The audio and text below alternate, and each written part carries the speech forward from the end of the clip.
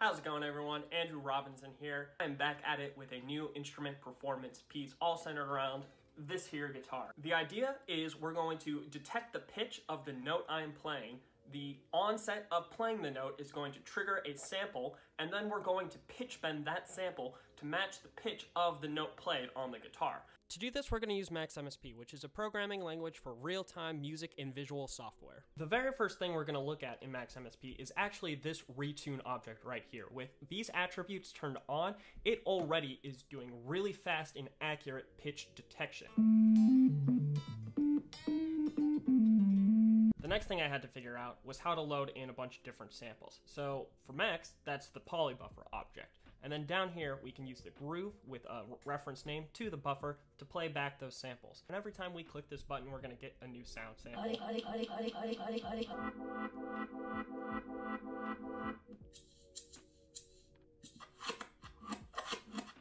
The next big step after getting the samples to load in was getting them to trigger when I play the note, and then also doing the pitch bending of the sample to the pitch played on the guitar.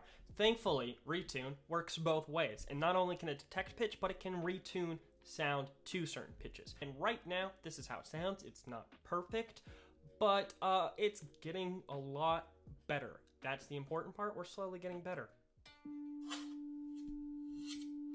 Stopping it, no stopping it, no stopping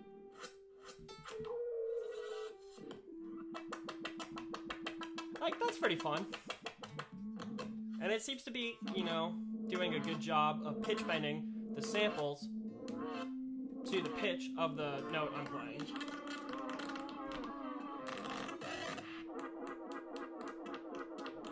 So the next couple steps that we need to do is just kind of clean up the sound and the signal.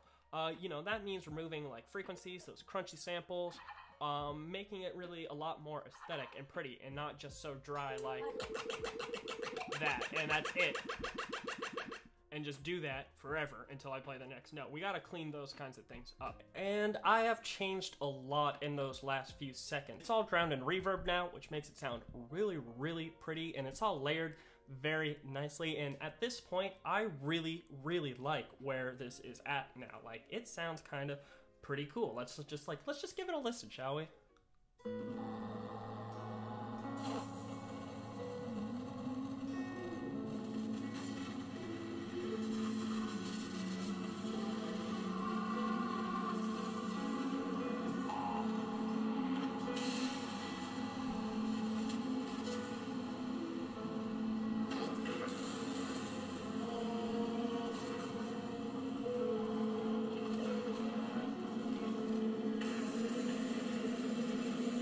The next thing to try now, I think, would be to just test a bunch of different samples and see how they sound and play with those and see what I like.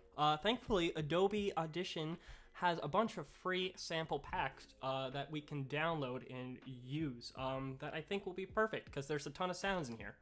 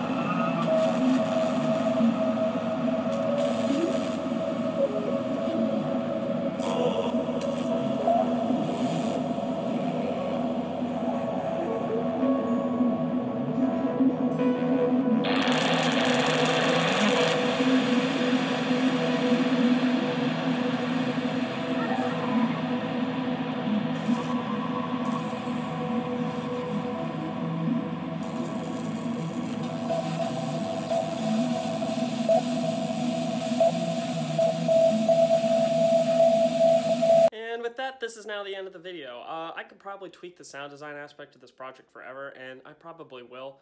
But for now, I'm going to say the project is finished because everything sounds really good to me. It's fun to play. I hope it was cool for you guys to see me build these from start to finish and see every iteration of the way through it. If you did find that cool, please remember to like and subscribe because that's how I know you found it cool, and I want to make a lot more project documentation videos.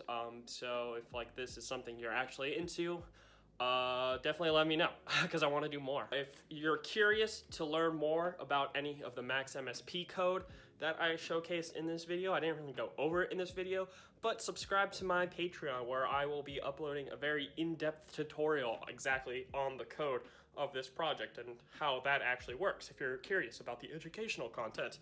And that's it. So thank you so much for watching, and I will see you guys in the next one.